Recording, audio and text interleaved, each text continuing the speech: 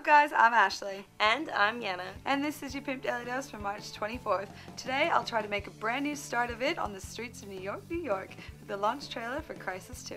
Our longest and most downright brutal look at PS3 exclusive Kratos in Mortal Kombat. And one seriously dedicated Zurito turns into a lifelong Yakuza fan thanks to Sega. The first game was widely regarded as the benchmark for high-performance PC gaming, but this time around it's hitting the consoles as well. Available in Australia from today, Crysis 2 is a visual masterpiece, finally stretching this generation of HD consoles to their limits. And as for the PC version, well, if you've got the hardware to match, prepare for something truly extraordinary. You're my last shot here. Last chance for all of us.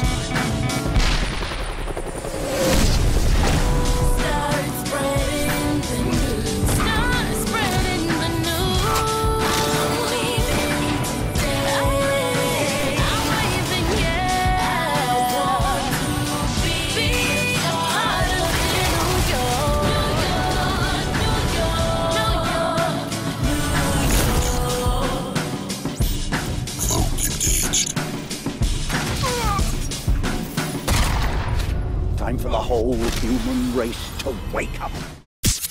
We've seen teasers and glimpses, but up until now, we really didn't have any idea just how awesome it's going to be to play as Kratos in Mortal Kombat on the PS3. Because not only does he have his trusty Blades of Chaos, he also has the Bow of Apollo, he can stun opponents with the Head of Helios, and mash some face with the Nemean Cestus. It also looks like there's a tribute to God of War's QuickTime sequences, where he whips out the Blade of Olympus for a bit of godly justice. Kratos style.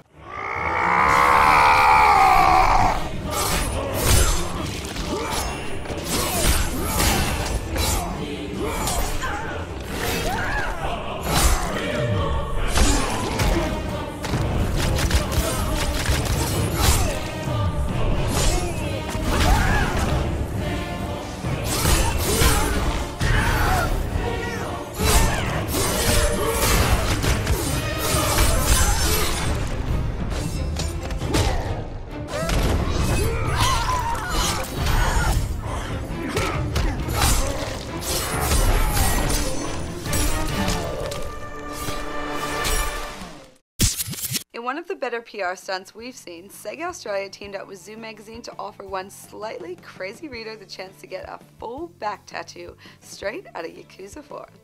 The winner was 46-year-old martial arts instructor, MMA trainer, and all-around tough guy, Ferry Salievsky. And after 6 months of 4-hour sessions at 3-week intervals, not to mention a few cases of his body going to shock, the end result is stunning. Ferry, that's one hell of a piece. And in case you were wondering, yes, his nickname is now The Dragon.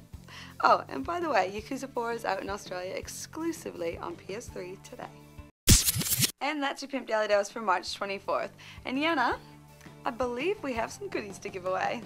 Yep, that's right.